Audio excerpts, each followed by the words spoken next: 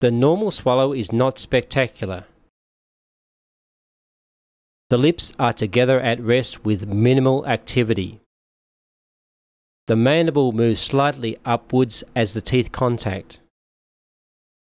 The tongue tip moves up against the premaxilla, followed by the body of the tongue. This creates the correct arch form and good dental alignment. There is minimal compression of the TM joint.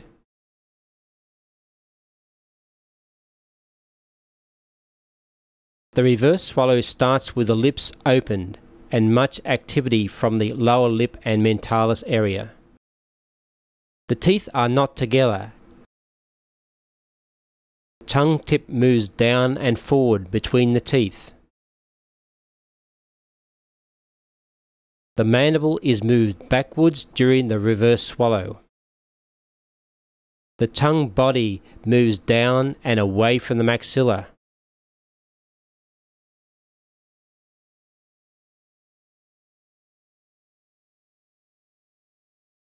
The action of the tongue distorts the upper arch.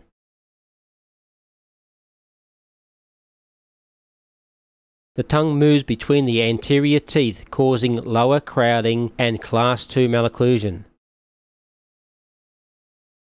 The TM joint is compressed as the condyle is moved back during each and every swallow.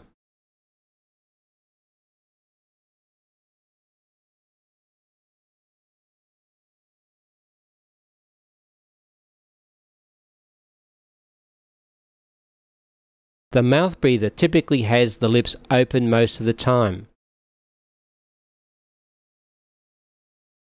This makes the facial development narrow and long. The tongue tip pushes forward generally between the teeth, which do not contact during swallowing. There are many variations of this, but the elements are the same. The mandible moves back. The tongue action prevents correct arch development. A narrow V-shaped upper arch with crowding is the result. Typically, a Class 2 Division 1 with open bite is created by the action of the tongue. The backward movement of the mandible in swallowing compresses the TM joint, causing TMJ problems.